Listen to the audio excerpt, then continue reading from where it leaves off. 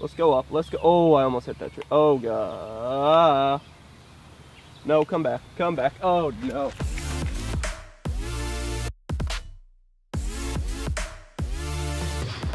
Welcome back, everybody. It's been a while since I filmed, so this feels good, but I have a confession to make. I never really understood the whole drone craze. There's so much hype around it. They're all really expensive. All the good ones are the ones you hear about. I just never really got the whole trend. But recently, a company named Trend Labs reached out to me with a budget option. This is the Fader drone. It's a budget take on the modern drone market. Now, the price tag is $130. However, they did sponsor this video. Huge shout out to them. And they're offering 20% off to you guys, so it's only about $100. Link down below. We're also giving one of these as well as a pair of their headphones away. Information at the end of the video. But I want to emphasize that this is not a paid promotion video. All opinions are my own, and I reserve any right to mention criticisms, which is especially important because this is a new product category to me. So any new flaws or flaws with the product category in general are definitely worth mentioning. So starting with a quick overview of the drone itself, the first thing you'll notice is how small it is. It literally fits in your hand like that. That makes it super portable and easy to carry around, which is a very underrated feature. I know with those bigger drones, I see a lot of creators complaining that it's annoying to put in a backpack or fit anywhere. This thing can fit in anything. It's durable. You can throw it around. I definitely like the size of it. Of course, that has trade-offs with like hardware and stuff, but it is a good size. Obviously, you have your 4 propellers as well as safety guards, so if you actually flew it first indoors and hit a wall, but it didn't break because there are safety guards on there, so that's pretty nice. And the other important thing I'd say is the camera on the front. Now, it is a fixed camera, so you can't change the angle or anything, but it does have HD 720p recording, which in today's market, obviously you want 1080p or higher, but it is only $100 and it's a drone first, then has the camera, so it's definitely acceptable. And then it has a little removable battery back here, and I'll talk more about that later. It of course also comes with the controller. It's a pretty basic drone controller. I'll still give a quick overview. It's got the normal 2 sticks for controlling the drone in flight, a bunch of buttons that I don't actually know the functionality of, but don't need to worry about. The 2 back buttons here, I know this one is used to actually stop the propellers and you can just drop it to the ground. And then it has this mount for your phone. You just pull it out like that, and then you can put your phone in there because there's an app that you connect with your phone, and it connects to the Wi-Fi network that's outputted by the drone, and that's how you can get a live video feed. Something that I'm very happy is in this drone, even despite the price tag. A live video feed, to me at least, is a must with a drone that you're flying. So now I'm actually gonna fly it and show that process. I apologize for any wind that's in the mic. We're outside and I only have the Rode VideoMic Pro. I didn't bring all my equipment down, so just bear with me there. So to get it started, the first thing you do, I'm actually going to load up the app first, which is Fader right there. I'm gonna go ahead and turn the drone on by just pressing that button. You can't see it, but there are LEDs on the bottom of the drone. You can see them very well at night. That's a nice addition. And then turn on the controller as well. So you hear it beep, that means it's good. All right, so you can see that it automatically connected me to the Wi-Fi network that's outputted by the drone, so I'm good there. So I can go over to the Fader app and click fly. Hopefully you can see that, and it bugged out a little bit. That has actually happened to me before, but it usually just works the second time around. So now you can see the app is on, so I'll just keep the screen right there. I hope you can see that, and I'll face the camera at us. I think you can see that.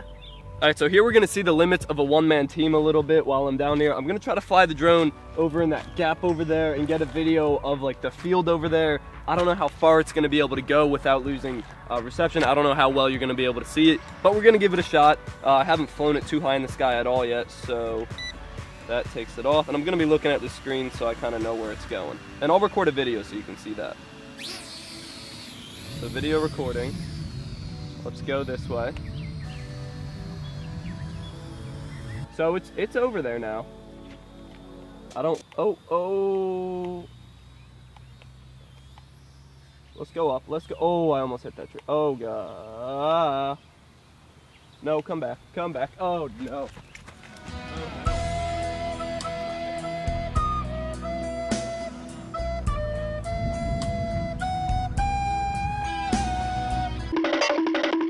That did not go as planned. I got eaten alive by fire ants, and I almost lost the drone, and I couldn't even get it that high. So, the wind was worse out in the field, and it was much harder to control. The wind is definitely hard. What I'm gonna do now is just try to take it up, facing the field, up from right here, and try to just keep it as close to us as possible. 10 seconds later. No, come back down. No, come back. No, I don't wanna go out there again. Come back. Alright, so time for impressions. Now, it's worth noting, only one of those videos saved. My thought would be because once it got too far away, the Wi-Fi disconnected, and then it just canceled the video file completely. So impressions. Pros. It is an inexpensive drone for being a drone. $100 in terms of drones is not that expensive, and it's a great start for beginners. It lets you get used to handling a drone and just get used to that whole environment with a drone in the air without having to be using a $1,000 gadget that you're worried about breaking. So those are both good things. Alright, so cons. The two biggest ones are stability in the wind. It's so light, the wind is really determining where it's going, and that's a big problem. I had to run after it twice. And the con number two is the camera quality. It's not that great. You can still see things and show people the footage and be like, oh, this is this. And they would know what they're looking at and see it, but it's not something that I would use as a tool to put in a YouTube video or anything. It's not quite there. It is technically 720p HD, but I think it's more the bitrate that's a problem with that. However, I'm still impressed that they have a camera at all and an $100 drone. Now, the last thing I want to mention is that this gave me a good taste for drones. I mentioned that as a con, it's a great drone for beginners. This gave me a taste of kind of what drones are all about, and all of the better drones can overcome the shortcomings that this one had. So it got me to understand the craze, kind of. Like, everyone says, like, when I ask them about it, like, why are you so obsessed with drones? They're just like, just fly one or try one out and you'll understand. And I was like, yeah, maybe. But after flying this, I think I kind of get it. And so now a goal of 2017 for me is to get a little bit more into drones. So conclusion time, would I spend $100 on this? I would lean towards yes. $100 is pretty inexpensive in the range for drones, and you're getting a drone that you can control wirelessly, you have a live video feed, and you can record videos from it. And all of those are pretty impressive feats and a lot of technology for just $100. And as I mentioned earlier, there is a giveaway. We're giving away one of these drones as well as a pair of headphones that Trend Labs offers. All you got to do to enter is just comment down below. In a week, I'll announce the winner in a comment down below. But other than that, thank you guys for, oh my gosh, the fire ants are all over me. Thank you for watching. Subscribe to see more content. And as always, stay classy.